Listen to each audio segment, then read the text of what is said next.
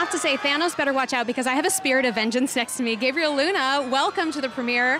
I'm very well. It's so great to see you. I have to say, you have a comic with you, and that just makes me love you even more. What made you say, okay, I got to bring my Infinity Gauntlet comic? Oh, I don't know. I just have a prop on the carpet, I think. Sometimes you don't know what to do with your hands. So you just keep comics. That's how I feel about my normal life. I just want to have comics with me to make me feel safe. Now, everyone loves Ghost Rider. Can you tease anything for us, or no, we can't? We can't. There's nothing. No, I can't.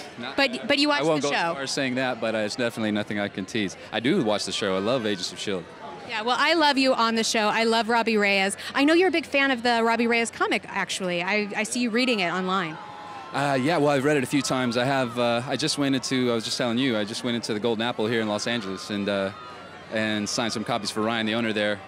And that's where I got this. He gave me this. It's a $1 reprint of the Infinity Gauntlet. I love that. I love those True Believer comics. Well, see, Jim Starlin might be on the carpet tonight, who was the original writer, with Ron Lim, and George Perez might be here, so you got to get out your marker, and you can fanboy on them a little bit. I just may. Thank you. I'll blame it on you when they get mad at me. You have my permission. I have no power. Oh, speaking of power, you're kind of Power Stone themed tonight. Yeah. This is actually intentional. Yeah. Is there an Infinity Stone that you'd like to have? Power Stone or the Time Gem. I mean, you could get a lot done. But we have more to do over at the other side of the carpet. LZ, tomorrow, what's going on over there?